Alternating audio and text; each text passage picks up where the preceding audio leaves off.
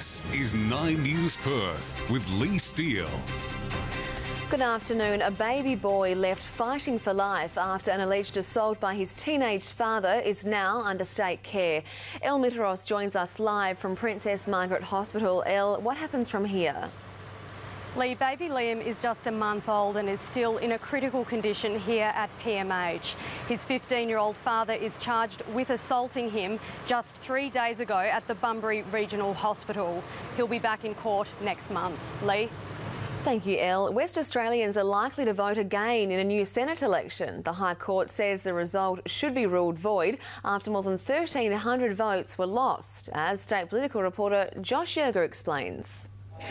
A suspicious blaze has torn through bush in Perth's north. The fire started around 10 this morning in the Yellowgonga Regional Park in Wanneroo.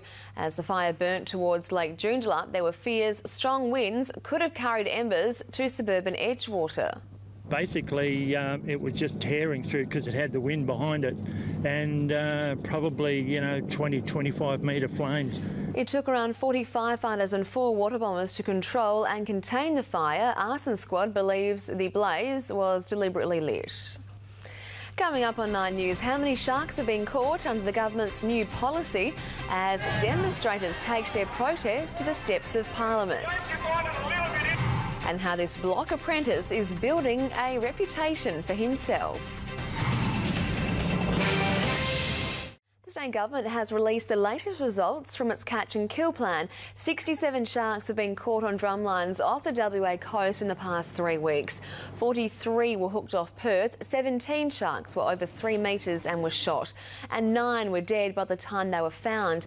To date, no great whites have been caught. Protesters brought their fight to the steps of Parliament this afternoon, joining the demonstration, the mother of shark attack victim Kyle Burden. This was a mediocre and fundamentally flawed strategy in both concept and execution. Drumlines off Cottesloe and North Cottesloe have been removed for this Saturday's Rotto swim. They'll go back in the water the next day. Taking a look at finance now, the Australian market closed slightly higher today. Our dollar is buying 54 British pence, sitting the same with 90 US cents and 10,646 Indonesian rupiah. Sport is next with Michael Thompson, who's at Arena Joondalup today. Tomo, the footy season is officially underway.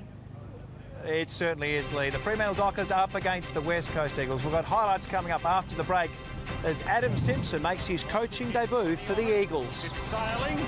It's there. Plus a silver medal for Australia in aerial skiing.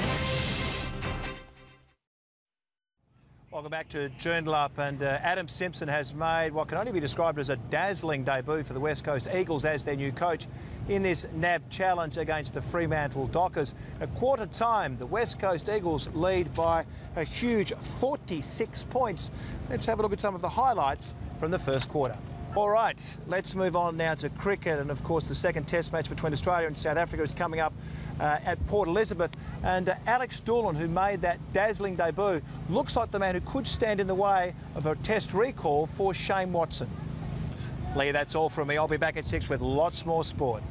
All right, thank you, Tomo. It looks beautiful outside, but it's not cooling down anytime soon. I'll have the forecast after the break.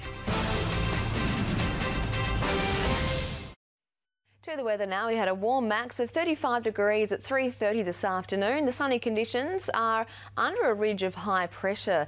Taking a look interstate, it will be wet and stormy in most of the capitals tomorrow. The chance of a storm in Canberra and Sydney, showers will ease in Adelaide, and it'll be sunny in the Alice, 32 degrees. Looking at the north of our state, the chance of a storm in Kununurra, 36, Port Hedland, 41, a very hot 43 in Coral Bay. Heading south now, sunny for Bunbury in 33, 24 and partly cloudy in Esperance. Tomorrow, a very hot 37 degrees is expected in Perth.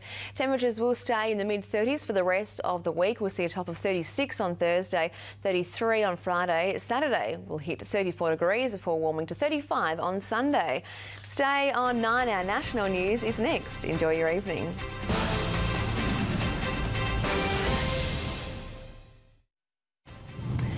Welcome back. You're watching Nine's Afternoon News. Here's what's making news right now. Federal police have raided the offices of the Seven Network and New Idea in Sydney as part of a proceeds of crime investigation into the channel's dealings with Schapelle Corby. Close to 1,000 people are set to lose their jobs after aluminium giant Alcoa announced it's shutting 3 sites across Victoria and New South Wales. And former federal MP Craig Thomson has been found guilty of numerous charges.